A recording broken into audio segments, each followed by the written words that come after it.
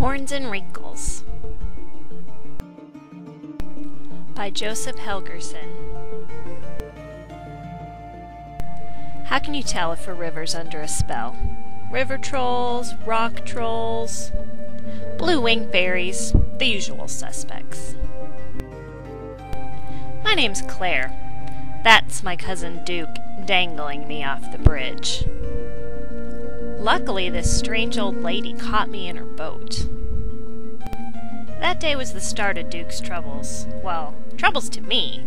He started growing this horn right after that happened, and it gets longer every time he's a bully. Unfortunately, he likes being a bully, and he actually likes growing this horn. Oh, did I mention I get along better with turtles and toads, a lot better than my sisters?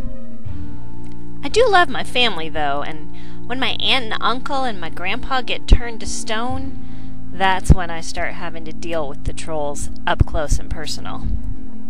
Even the dog got turned to stone. That's when I learned I had to find it.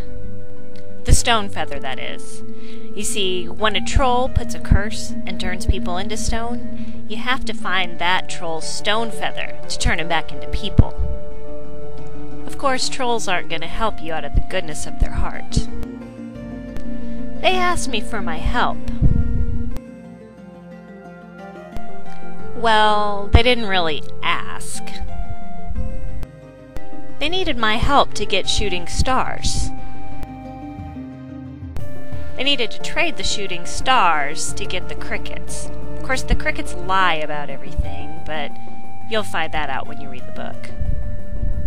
So if you want to see if I can save my family from a life as statues and maybe stop my cousin from turning into a troll on the outside, he already was a troll on the inside, read Horns and Wrinkles.